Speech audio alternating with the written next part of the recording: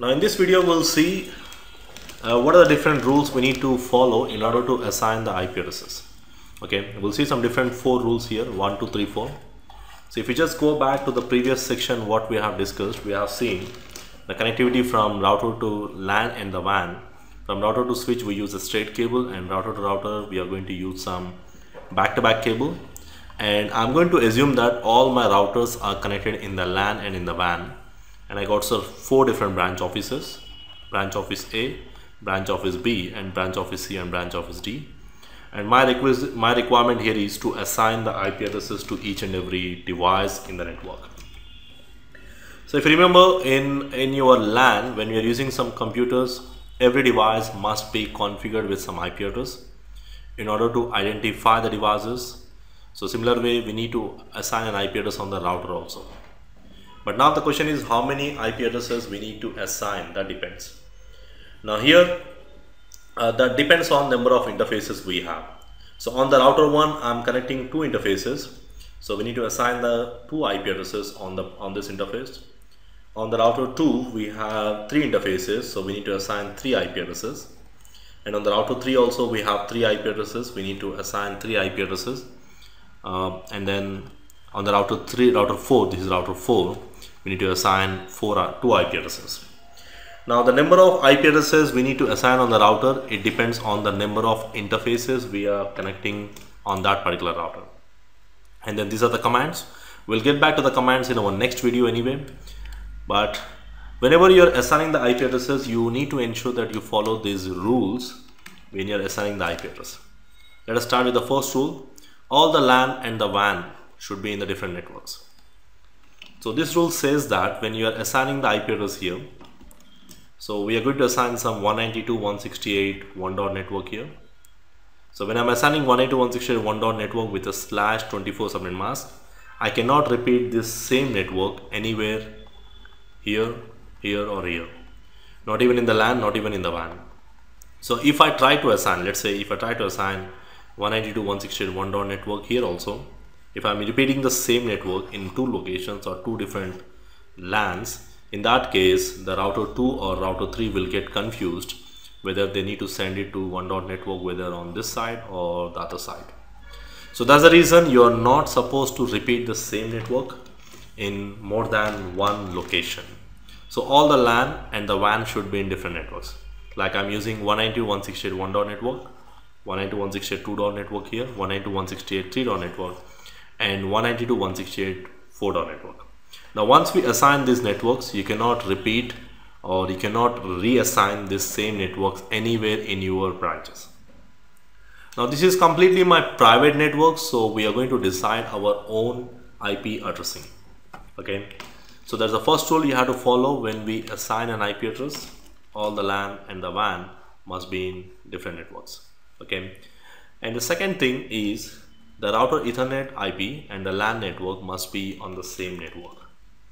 Now the router Ethernet means, just now we discussed that the router must be assigned 1 IP address on the WAN interface, 1 IP on the LAN interface, and whatever the IP we decided to assign here on the LAN interface, which is connecting to the switch, it must be on the same network what we are using in the LAN. Now these 2 must be on the same network. Same network means, now if you just try to see here, now this router is also 1 device connecting in the LAN, right? Just like a PC. Now we need to assign 1 IP address to this interface from the same network what we are using in the LAN, and ensure that this IP you are not going to repeat in the LAN. So it should be unique within the LAN. IP should be unique, but these all must be in the same network. Now similar way, if I verify the same thing here, I need to assign any IP address starting from 192.168.2.100. These 2 must be in the same network. Similar way here, 192.168.3.100, same network. And similar way here, 192.168.4. network, these 2 must be on the same network.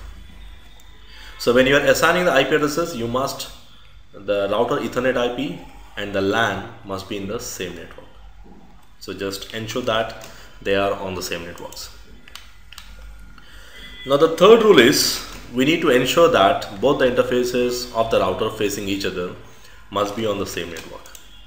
So which means now we are going to assign one IP address on this interface also, right? These two interfaces. Now these two interface IP must be on the same network. Again, these two must be on the same network. Interfaces facing each other on the router must be on the same network. Now if they are on different networks, again it will affect the communication, so ensure that these two are on the same network. And again, I can use something called 192.168.5.1, 5.2, 6.1, 6.2 and 7.1, 7.2. And I'm already using 1 dot network, 2 dot network, 3 dot network and 4 dot network, 192.168. And I need to use any other network which I'm not using in my network. So I'm going in order wise, 1, 2, 3, 4, 5 here, 6 here, 7 here. Okay, so ensure that we are not repeating the same network again. And the final rule says that all the interfaces of the router should be in different networks. So once we configure with these 3 rules, automatically the 4th rule is going to satisfy. And it says that on the router, if I have 3 interfaces, all the 3 interfaces must be on different networks. They must be on the different networks. Like here I'm using 192.168.5 dot network, 192.168.6 dot network here, and 192.168.2 dot network here. So if I try to assign the same network to 2 different interfaces, you will get some message as a network conflict things, because you cannot use the same network. Probably you might be using 192.168 1.100 here and 192.168 1.200 here. Even though you're using different IPs but they belong to the same network, it will create a problem in this scenario. So one thing you need to keep in mind, whenever you are assigning the IP addresses, we need to ensure that we must follow these 3 rules, the 4 rules we can say. All the LAN and the WAN must be in different networks. The first rule, let me just quickly repeat this one. All the LAN and the WAN must be in different networks, which means if I'm using 192.168.1 dot network, you cannot use the same network again. So I'm using 2 dot here, 3 dot, 4 dot, and you cannot repeat the same network. And whatever the IP address we are going to assign on the router Ethernet interface, this must be on the same network what we are using in the LAN. And the interfaces facing each other must be in the same network here. And finally, all the interfaces of the router must be in different networks. So if you want to have a proper routing to work, you need to ensure that you follow these rules.